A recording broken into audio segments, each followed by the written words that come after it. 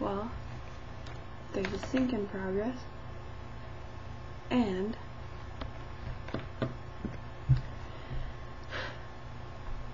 I have my calendar set, and I just counted today, and I have exactly 12 days until, I'll show you. This is my dry erase board. 12 days until Green Day. 12! There's only 12, and I'm so excited. So that's right. I'm waiting, and I'm so excited.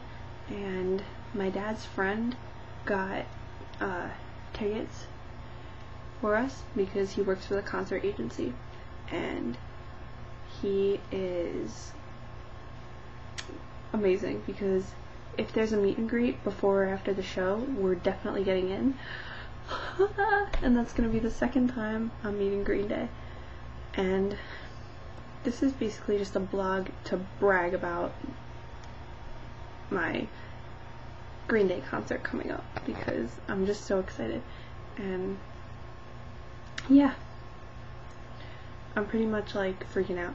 You want to see my bulletin board? This is my bulletin board, and a lot of it is Green Day. There's the flyer that I got when I met Green Day the first time. See, it says Meet Green Day. There's Insomniac, Bullet in a Bible, Shenanigans, Bullet in a Bible again, 1039, American Idiot, Dookie, which one's that? Nimrod, International Super Hits, Foxborough Hot Tubs, and the network is somewhere around here. There's the network, and 21st Century Breakdown is in my CD player. Okay, and the Green Day at the VMAs. And that's pretty much it. So I'm gonna be seeing Green Day. I'm so excited. But last time I met them, like the first time I met them, all I did was ask Billy Joe for a hug because I was too starstruck to say anything. And I asked him for a hug, and he asked what my name was, and I said Devin, and he signed my CD, and he spelled my name right. You want to see it? Okay, I'll show it to you. Read it. Found it. Okay. Here's the special edition 21st Century Breakdown copy that I acquired on May 15th, 2009, Friday, at probably, I think it was 8:30 a.m., even though the store was supposed to open at 9. But they opened it early for us because I was one of the fans that stayed out overnight, waiting for the store to open, trying to be one of the first 500 people to meet Green Day. As you can see, this is the most amazing thing ever. It was only available at that Best Buy on that day, and it was an extremely limited edition copy. So I'm feeling very lucky.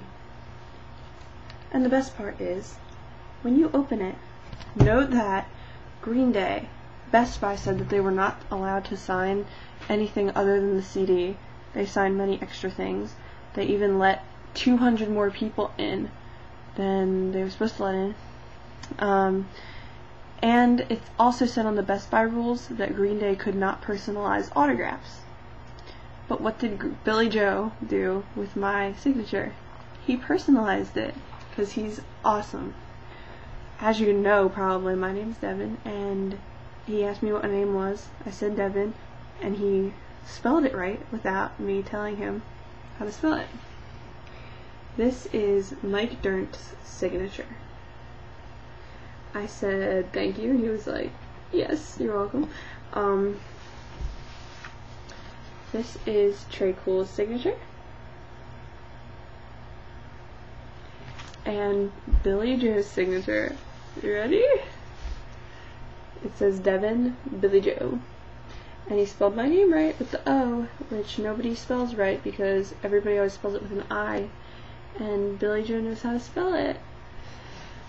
So that's my signed 21st Century copy. The CD is here.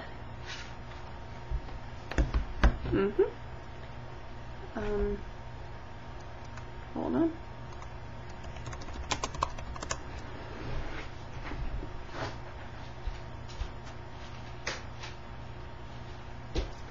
I also have the regular edition because I'm hardcore. It's in my CD player and it's broken, but that makes it even cooler for some reason.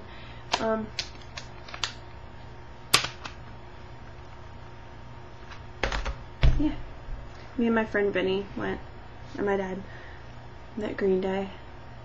I was too starstruck to say anything, so I'm waiting for my second turn, which is in 12 days. I almost said 2, but 12 days. And now I'm gonna go. Hope you enjoyed this very boring vlog, me bragging about meeting Green Day. I'm gonna go. See ya.